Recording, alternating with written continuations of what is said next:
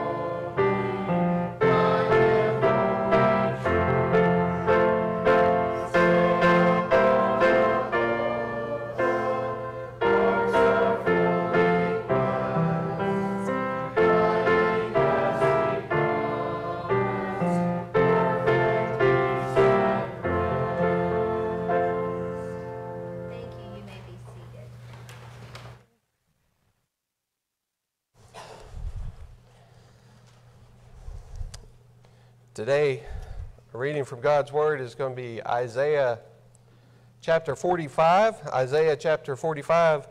In your pew hymnal, that'll be on page 721. 721. God's Word says, "Thus says the Lord to Cyrus, his anointed, whom I have taken by the right hand, to subdue nations before him, and to loose the loins of kings, to open doors before him, so that gates will be shut.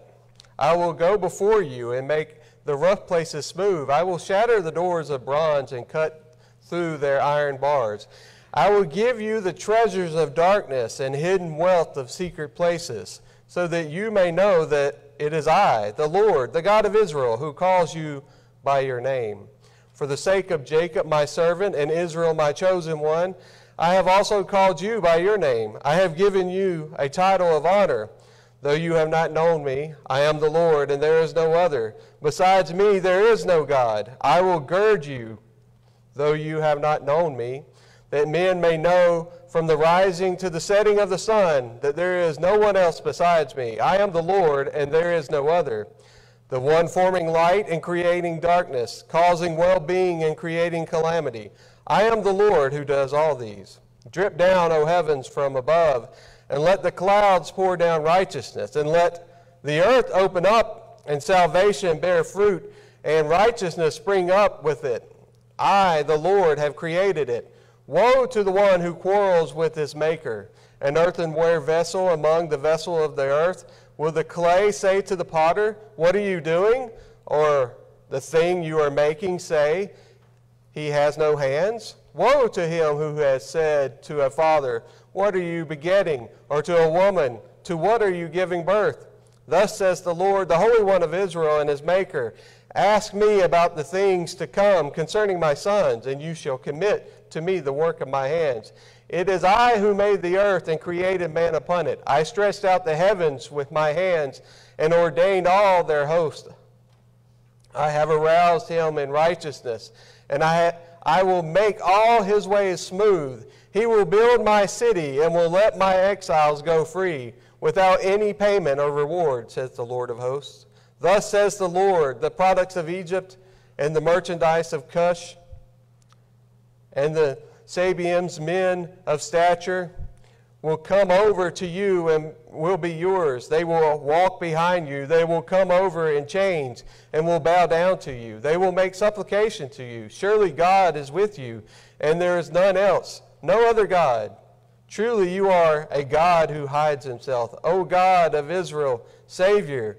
They will be put to shame and humiliated, all of them. The manufacturers of idols will go away together in humiliation. Israel has been saved by the Lord with an everlasting salvation. You will not put to shame or humiliate to all eternity. For thus says the Lord who created the heavens. He is the God who formed the earth and made it. He established it, and he did not create it a waste place, but formed it to be inhabited. I am the Lord, and there is none else. I have spoken in secret. In some dark land I did not say of the offspring of Jacob, seek me in waste place. I, the Lord, speak righteousness, declaring things that are upright. Gather yourselves and come. Draw near together, you fugitives of the nations. They have no knowledge, who carry about their wooden idol and pray to a God who cannot save. Declare and set forth your case. Indeed, let them consult together. Who has announced this from of old? Who has long since declared it? It is not I. Is it not I, the Lord? And there is no other God besides me, a righteous God and a Savior. There is none except me. Turn to me and be saved, all the ends of the earth, for I am the God, and there is no other. I have sworn by myself, the word has gone forth from my mouth in righteousness, and will not turn back, that to me every knee will bow and every tongue will swear allegiance. They will say to me, only in the Lord are righteousness and strength. Men will come to him, and all who were angry at him will be put to shame. In the Lord, all the offspring of Israel will be justified and will glory. Well, we're going to go to the Lord in prayer. I'm going to do something a little unusual. I'm going to read a prayer from an old Puritan prayer book. I think it's fitting. But let's go to the Lord in prayer. O thou most high, creator of the ends of the earth, the governor of the universe, judge all men, head of the church, Savior of sinners, thy greatness is unsearchable, thy goodness is infinite, thy compassion is unfailing, thy providence is boundless, thy mercies are ever new. We bless thee for the words of salvation. How important, suitable, encouraging are the doctrines, the promises, and the invitations of the gospel of peace.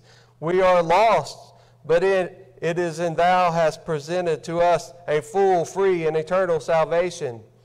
Weak, but here we learn that help is found in one that is mighty. Poor, but in him we discover unsearchable riches. Blind, but we find he has treasures of wisdom and knowledge. We thank thee for thy unspeakable gift. Thy Son is our refuge, foundation, hope, and confidence. We depend on his death, rest in his righteousness, and desire to bear his image. May his glory fill our minds, his love reign in our affections, his cross inflame us with zeal. Let us, as Christians, feel our various situations in life, escape the snares to which they expose us, discharge the duties that arise from our circumstances, enjoy with moderation their advantages, improve with diligence their usefulness. And may every place and company we are in be benefited by us. Amen. Beth. If you'll grab your hymnal again and turn to 53. This is a beautiful hymn, In His Time, number 53. Stand, please.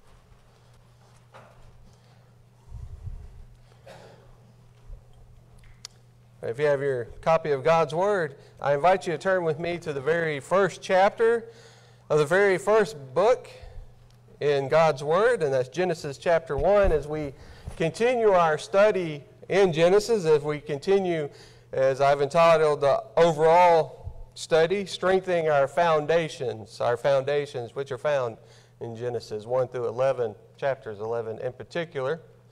If you were here last week, we started the days of creation. We did days 1 through 3, and the Bible is very clear, as I said last week, that yes, I do believe these are 24-hour literal days.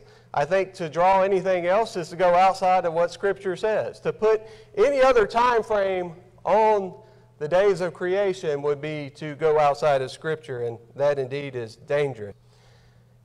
To clarify, God gave us certain endings to every day. If you recall last week, He ends every day with it, and there was an evening, and there was a morning, one day. And there was an evening, and there was a morning, a second day. And there was an evening, and there was a morning, a third day. You know, it's almost like God knew. It's almost like God knew that some 6,000 years later that people would question how he created the earth. Interesting, isn't it? God could have created the earth in 6 minutes. God could have created everything in 6 seconds. That's why I find it so interesting that Christians don't believe. So many Christians are not believing what God's Word says. Friends, I get that believers deny it. I understand that evolutionists and atheists deny that God created. They deny God altogether. I understand that. I don't understand people who profess to be Christians doing it. Atheists, non-believers, and evolutionists, whatever they want to call themselves, naturalists, that's their starting point. That's their presupposition. A presupposition is to suppose something from the beginning. That is to make an assumption about something. Friends, as we've talked about before, that is their belief. That is their faith. This is not really a battle, Genesis that is. Genesis is not really a battle over science versus religion. It's not even really a battle between evolutionists and creationists. It's a spiritual battle. It's a battle of faith. It's a battle of belief. Atheists, evolutionists have a presupposition, as I told you. They assume, they suppose, the first thing they assume, they suppose, is that there is no God. And friends, if that's your assumption, if that's what you're coming to the table with, then guess what the second assumption is? If there is no God, there can be no miracles. And if there is no God and there is no miracles, then you have to fill in the blank. You have to answer all the questions through a naturalistic point of view. Everything came together by a natural process. I hope you understand, as I've mentioned several times, that, friends, this is faith, this is belief, but this is not belief in the eternal God. This is the belief in the creation, man. This is belief not in God's wisdom, but in man's wisdom. Do not fool yourself that this is about the intellect of man and the science proves this and the rest is religion and faith. Friends, they're both based on faith, as I've said before. They're both based on belief. It's just which one are you going to believe, the wisdom of man or the wisdom of God? I, your pastor, Brad Savage, I readily admit that I have a presupposition. And I encourage you, as a child of God, to have a presupposition as well. I do not deny it. My first presupposition is there is a God. That's a good place to start, right? Isn't that the Word of God says that's the beginning of wisdom? There is a God. He is revealed to us in His Word. His Word is true, infallible, inerrant, and authoritative. I hope you understand that. His Word says that He created everything in 6 days, 6 literal days. His Word said He sustains everything by His might and by His power. His Word says He controls everything. And friends, one day His Word says He's coming back. I've said it before and I'll say it again. Which part are you going to start throwing out? Well, I like the part about Him coming back and Him saving me, but I can't believe the rest of it. Well, if you can't believe the first part of it, I have a hard time believing you believe the rest of it. There are miracles when God chooses to intervene in His creation. I don't understand why that's difficult to believe. Genesis 1:1 is correct, and it is in the beginning. God created everything out of nothing. What else can He do? What else can He not do? Miracles are throughout Scripture, and you have to start throwing out everything if you're going to start throwing out miracles. From creation to the parting of the Red Sea, to the great flood, to Jonah and the great fish. There's many others in the Old Testament I don't have time to list. To the virgin birth. You do realize the virgin birth is a miracle, right? To the resurrection of Jesus Christ, which is the foundation of our faith. They're all miracles. But can I tell you what your biggest presupposition as a believer ought to be? Well, let the Bible say it for me. Let God be found true, though every man is a liar. Did you hear that? Let God be found true, though every man is a liar. You mean to tell me, Brother Brad, that scientists would lie to us? Yes. Is that hard to believe? If their presupposition is there is no God, do you think they won't lie to you? I don't know where you've been, because in my life I've noticed people like to lie. But why do they lie? Again, let's let God's Word answer that. John 8:44 says, you are of your father the devil, and you want to do the desires of your father. Your father's the devil. If you're not a believer, I hope you understand that. That's what God's Word says. He was a murderer from the beginning and does not stand in the truth because there is no truth in him. Whenever he speaks a lie, he speaks from his own nature, for he is a liar and the father of lies. And friends, can I tell you, there is no greater lie that there's ever been than the lie of evolution.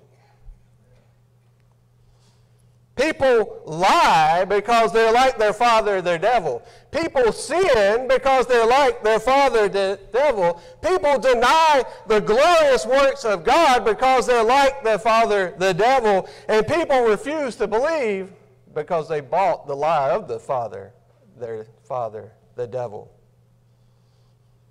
And there's only one way to disown that father that we're born into, that way of life and sin and death, and that's through faith in Jesus Christ. Friends, I don't deny that I have presuppositions. I don't deny that we live by faith. That's what Scripture tells us we're supposed to live by.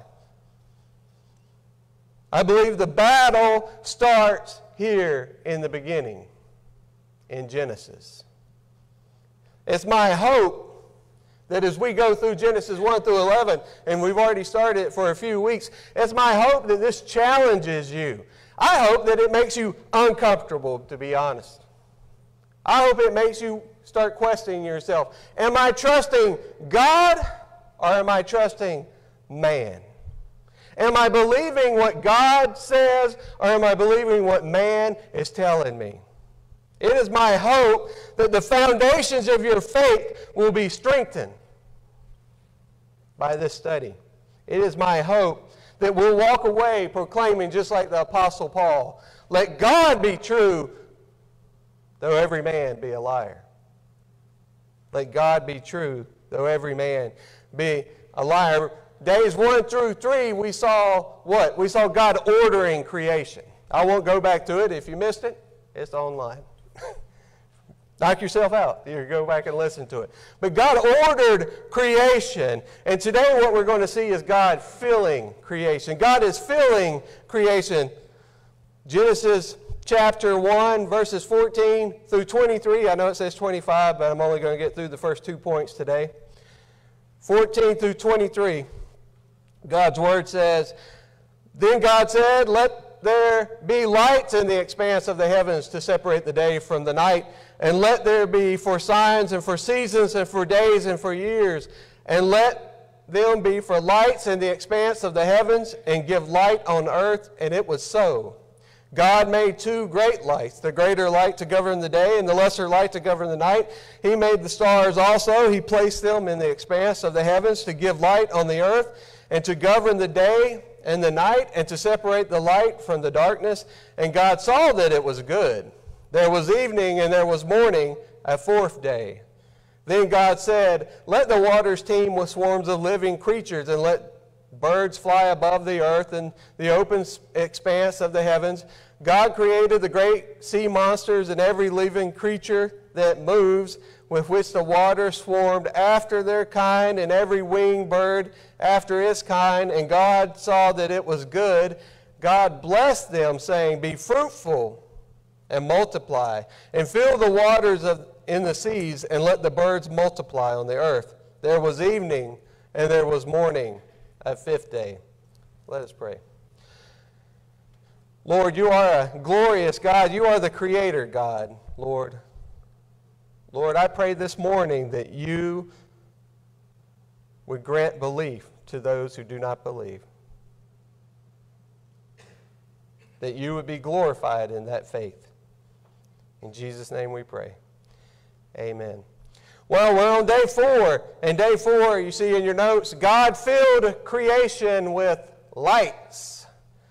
God filled creation with lights. Just like he did the other days, he has the same modus of operation. He started off with, then God said. God speaks it, and it's so. God speaks it, and it happens. We've already seen that he spoke into existence the light, the expanse, the dry land, by separating the seas. That's in verse 9. And then the vegetation at the end of day 3 as well. You know, it's almost like God was preparing the earth for something, isn't it? It's almost like he was designing the earth to do exactly what it's doing now. It's almost like he knew what he was doing. It's almost like he's the sovereign Lord and God of the universe that created all things. And that's exactly what God was doing. He was preparing the earth to fill. He was preparing the earth to fill the earth. To fill it with what? Well, we just read it. Some of them. Look at verse 14. The first thing we see is then God said, let there be lights in the expanse of the heavens. Well, those of you who are full awakes the last couple of weeks are going to be saying, but he already created the light, right? That's way back in the verse 3. That was the first thing he did. No, friends, he said back then, and I'm not going to re-preach that sermon, he said, let there be light. And we talked about that. What is that light? I firmly believe that light is the glory of God, because the Revelations tell us in the new heaven and the new earth there will be no need for the sun, because the glory of God will illuminate everything. And I think that's what happened in the beginning on the first day. But here he says, let there be lights with an S in the expanse of the heavens out there, past the atmosphere. Let there be lights. The Hebrew term there really means light givers. They give light off. That's what it means. What were the lights? Look at verse 16. There was the greater light that governed the day. We don't have to be an astronomer. I can't even say it. Astronomer to figure that out, right? The greater light is the sun. The lesser light to govern the night, that's the moon. And then what does he say at the end of verse 16? And he made the stars also, all of them. Now let's look at these individually, at this massive work of creation. The sun, the moon, and the stars. Did you know the sun, I'm going to have to read this because I don't know this off the top of my head, is 865,000 miles in diameter. That's pretty big. It's 10,000 degrees Fahrenheit. It's 109 times larger than the planet Earth. The sun radiates light. I guess we all understand that. We go outside, we see the light, we can even feel the warmth. Especially as summer comes, we feel even more and more of it. Yet the sun is far less complex in its makeup than the Earth is. It's almost like it was put there for a reason, right? The sun is essential for life on earth.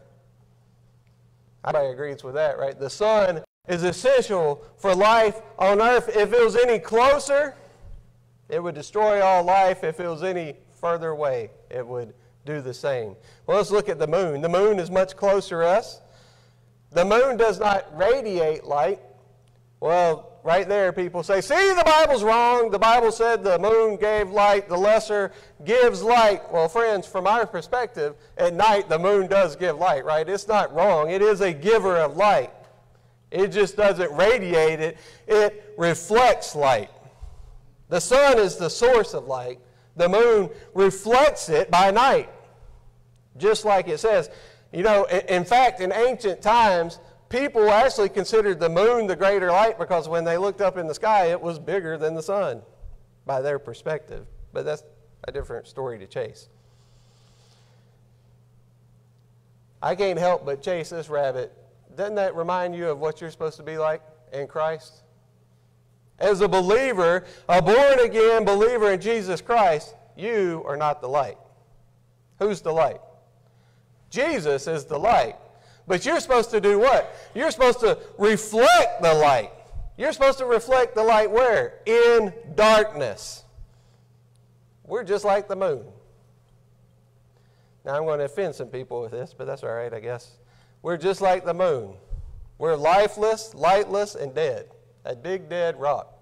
And without the sun reflecting on us, without the light of Christ reflecting on us, without the light of Christ giving us life, we would be just like the moon. I'll leave it there. Jesus told us, I am the light of the world. He who follows me will not walk in darkness, but have the light of life. The moon also is essential for life on earth. There's many examples of that, and I won't go into it. But we know that to be true. Then he goes on to say, he made the stars also. When I think of the stars, one word comes to mind. It's awesome. Don't y'all love a clear night? You go out and look at the stars. You know, by the human eye, it's estimated that if you really stood out there and counted this much, you might could see 3,000 to 5,000 stars. That's a lot of stars. Even I could count that high. In 1921, astronomers estimated that there were 300 billion stars in the universe. That was before the Hubble telescope and other technologies. Now, astronomers have given up trying to number the stars in creation. Let me translate that for you. Astronomers are starting to agree with God's word, what it's told them all along. In Genesis 22:17, God is talking to Abraham, and he says to him, indeed, I will greatly bless you, and I will greatly multiply your seed as the stars in the heavens. Now, if we were just going by what we can count, that's not very many, right? So obviously, the Creator knows what he's talking about. The stars in heaven, and then he compares it to what? As to the sand which is on the seashore. Now, have you ever tried to count the sand on the seashore? I think it goes without saying. God knew what he was doing when he wrote the book. God knew what he was doing when he spoke it into existence. But let me tell you, there's something a little more exciting than that to me. Psalm 147:4 says, God, he, being God, counts the number of stars. He gives names to all of them. God not only created the stars, he knows the stars. Why is that exciting? That should be exciting to you. It says he gave them names because, believer, the same God who said, let there be lights, and created the sun, the moon, and the stars, all of them, in an instant, by the way. It's the same God who says, if you believe in me, if you trust in me, I know you. I know you by name. I care for you. That ought to be exciting to us as believers. Well, what's the purpose of the light? Let's go through that real quick. We can see it in 14. The first purpose is to separate day from night. Light from darkness, we get that. In the daytime, the sun comes up, the darkness goes away. At nighttime, the sun goes away. It's now dark. The second point is, it says there in 14 as well, let them be for signs and for seasons and for days and for years. So let's not overcomplicate this. What does this sound like? This sounds like God created something in order. This sounds like God was creating seasons. This sounds like God was making a calendar, right? Why? Well, we get the answer right there in 15. And let them be for lights in the expanse of the heavens to give light on earth. You know, it's like God was preparing the earth for something, isn't it? It's like he was getting it ready for something. And indeed he was. In verses 18 and 19, he goes on to say, and to govern the day and the night and to separate the light from the darkness. And God saw that it was good. And if God says something is good, that means it's perfect, without error, without blemish of any kind. And then he goes on to say in 19, there was evening and there was morning, the fourth day, and as I went over this a lot last week, if you have an evening and you have a morning, what do you have? A day, and in this case, you have the fourth day. Let's move right along to day 5. God filled the creation with fish and fowl. Fish and fowl. See how that went together? That's why I put them there. God filled creation with fish and fowl in verses 20 through 23. After day 4, guess what the earth was ready for? It was ready for life. It was ready for life. We see the first mention of life in Scripture is found there in verse 20 and then 21. Then God said, "Let the waters teem with swarms of living creatures, and let the birds fly above the earth in the open expanse of the heavens." God created the great sea monsters and every living creature that moves. First time in Scripture life is mentioned. Now you may be thinking to yourself, well, I thought he already made the vegetation. Well, there's a distinction here, because the word here in Hebrew for this word of life means one with a soul, means one with a consciousness. Now we know plants don't have consciousness, but we know that animals have the blood running through them. They have a consciousness about them.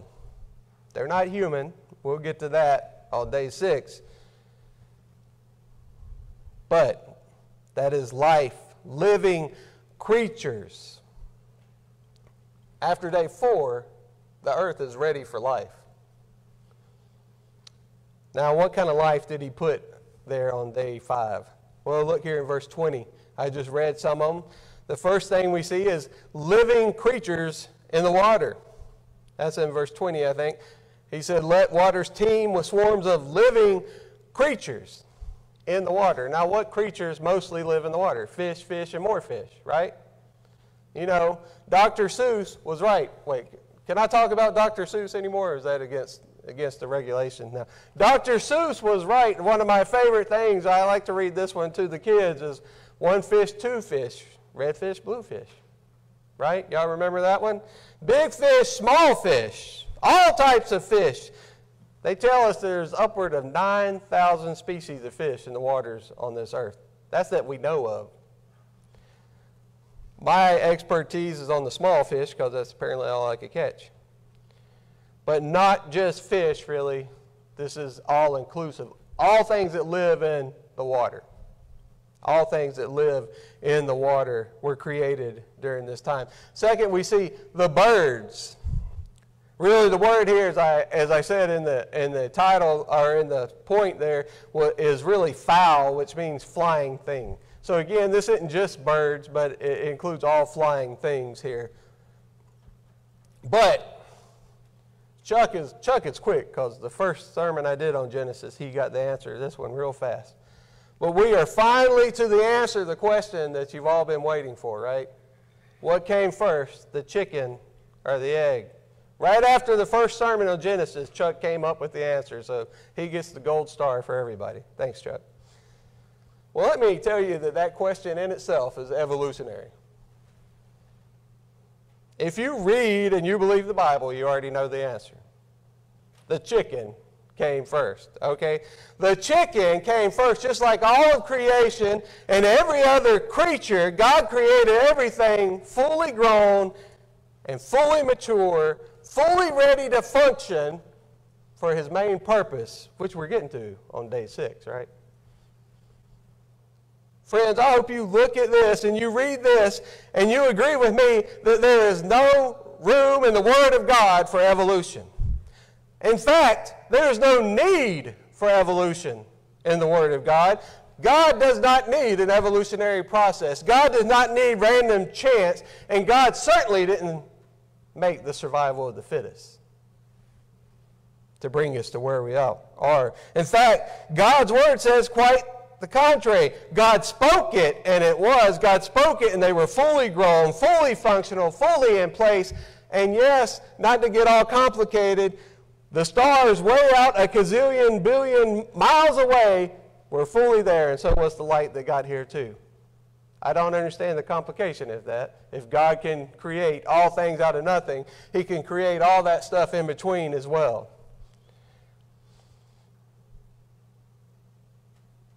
Evolution, chance, and survival of the fittest is only needed and only imposed when you presuppose there is no God.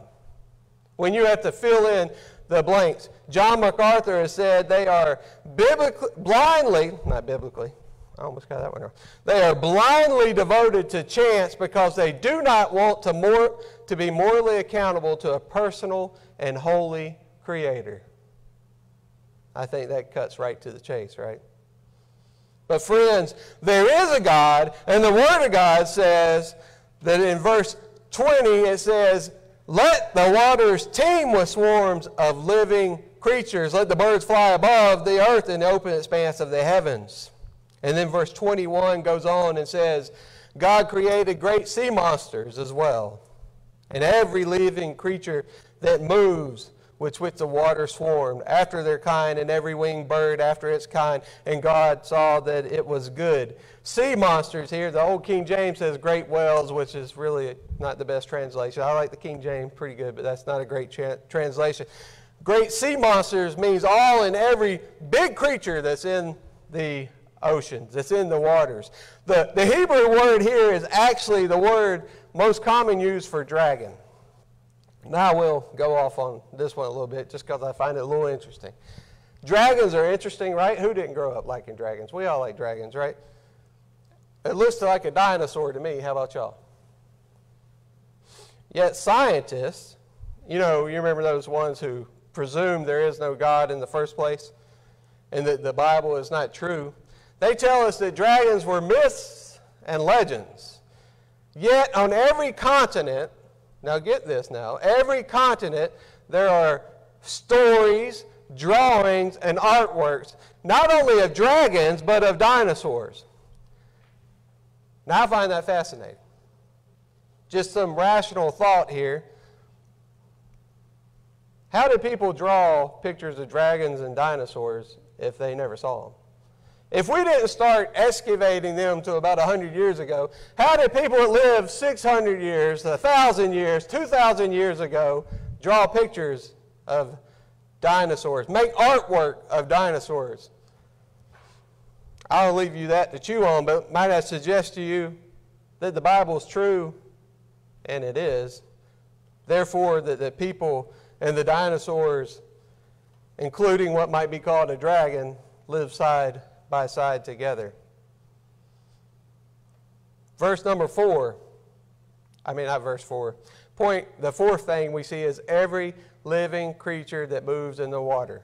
Well, that pretty much covers everything else, right? Anything that lives in the water, from the smallest thing we can't see to the largest thing, God created on day 5. Now, I want us to focus real quick at something that's very important here. It says they swarmed after their kind in verse 21, and every winged bird after its kind. That's not insignificant right there. Creation and evolution do not mix. Can I tell you there's not one piece of evidence that one kind has moved from one kind to another? Not one piece. Evolution is submitted as well. I'm not saying something that's just out of blind faith, although, as I admit, I don't have a problem with that. Evolution is, in fact, the definition is one kind moving to another kind, and yet we don't see it. We don't see it in the fossil records, and we don't see it in person. The fact is, the evidence points to design, and design points to intelligence, and intelligence points to a creator. All of that points to that God's Word is correct and should be believed. Let's talk about DNA just for a second. DNA ought to prove evolution, right? But in fact, it does the opposite. DNA, just in a nutshell, contains the information that enables organisms to reproduce, preserve, and repair itself.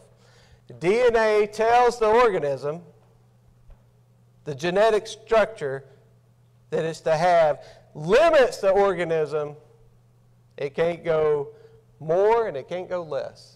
Friends, that's quite the opposite of what evolution teaches us, right?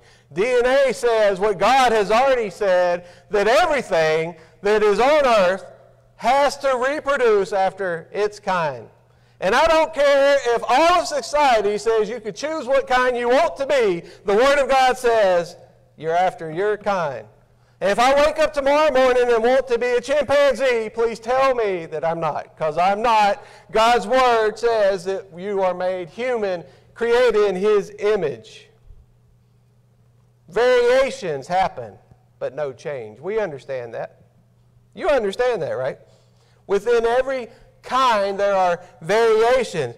God is the creator God. God is magnificent. God is glorious. Look at the creation. You would expect God to be creative too, right? And He is. Look around. Look around you, all around you today. Every person on this earth is a shade of brown. Now, I'm not going to go into the technical thing of that because it's above my pay grade. But we're all shades of brown. Some of us are a lot lighter than others. Some are darker. We have various hair colors. Look around. Everybody's got different hair colors. Some of us are losing our hair. We're all different heights. We're all different weights. Some people have big eyes and little eyes, medium eyes, big noses, little noses, big feet, small feet. Right? These are all variations. We see that in the animal kingdom as well. No two creations are exactly alike. There are variations within the creation, within the kind, but every kind is still its kind, just like God said. Let me encourage you to let God be true, though every man is a liar. And then it goes on to say, and this is the final point here, that God blessed them. God blessed them. Look at 22. It said, God blessed them, saying, be fruitful and multiply, and fill the waters and the seas, and let the birds multiply on the earth. Yeah, that's the first time God blessed anything, too. The first time He blessed anything in Scripture was right there. You know, His blessings are consistent throughout Scripture. They include a charge, a command, so to speak. When He wants you to be blessed, He also wants you to obey something. And what does He say right then? He tells them to be fruitful and to multiply. The rest of creation doesn't have a problem with obeying what God created them to do. It's only humans that do. In today's world, though, and today's churches, we make the word blessing to be synonymous with health, wealth, and prosperity. And yeah, you know, it is good that we have those. We want to be able to pay bills and do things like that. There's nothing wrong with them particular. But just because you're wealthy certainly doesn't mean you're blessed by God, right? God's blessings always consist, just like they do here, fruit and multiplication. That's in your life. That's in this church. If you are a born-again child of God, you are still called to be fruitful and multiply.